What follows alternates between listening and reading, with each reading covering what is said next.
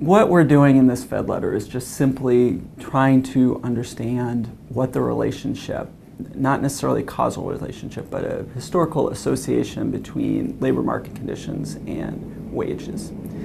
And so what we do is kind of a standard thing, which is try to break up the country into all sorts of little labor markets. Given the data, we have to define a labor market as a state. And then we just sort of look and see what the links are between various labor market conditions and wage growth has been in the past, maybe as a sign of what will happen in the future.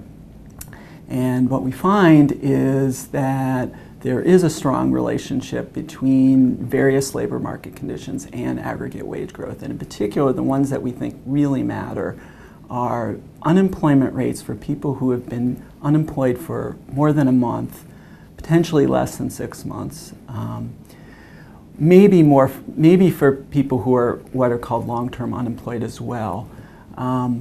But the one factor that seems to be really important right now is this really high share of people who are part-time for economic reasons. So that would be people who would like a full-time job, but because of the economic situation in their state, they aren't able to find full-time employment.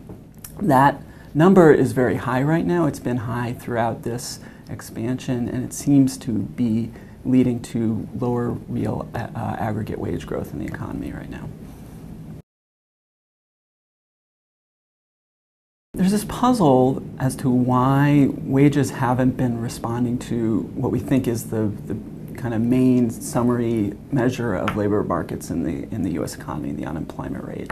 So actually, during the recession, the unemployment rate went from under 5% all the way up to 10%, and wages didn't really fall. Real wages didn't fall that much. They fell a little bit.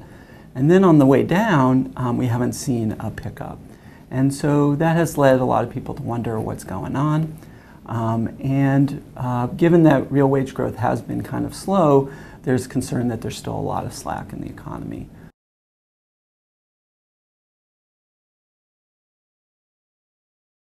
Historically, when the unemployment rate has fallen, real wages go up. Okay, so possibly it's because as labor markets get tighter, employers need to raise wages in order to attract people to jobs. And so that's been a very strong relationship post-World War up through about 2007. And it was just during this recession that maybe that relationship sort of diverted from its past. And you can see that because even though the unemployment rate doubled during the recession and then has almost fallen back to where it was pre-2008 by the summer of 2014, so you would have expected a big fall in wages and then a big run up back, we just didn't see that. And so that's a little bit of a puzzle that economists have been trying to understand recently.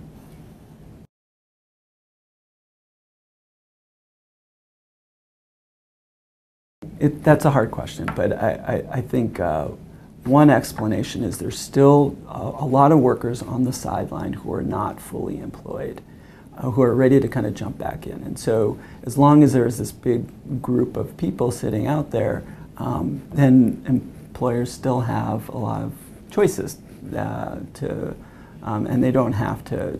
Normally, real wages are going to really take off when labor markets are super tight, and they need to attract new workers by essentially raising compensation. And as long as there is this group out there that is ready to kind of jump back in, they don't have to do that.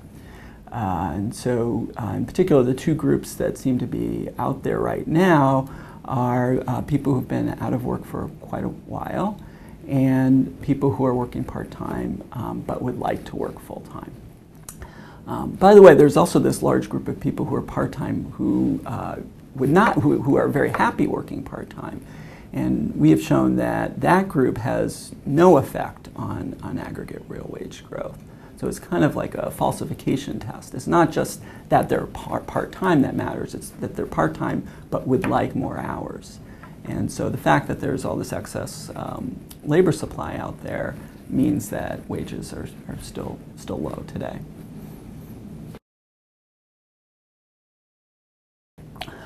Well, I think our main finding is that that there still is this wage Phillips curve. That is, that there is this strong relationship between labor market conditions and wage growth.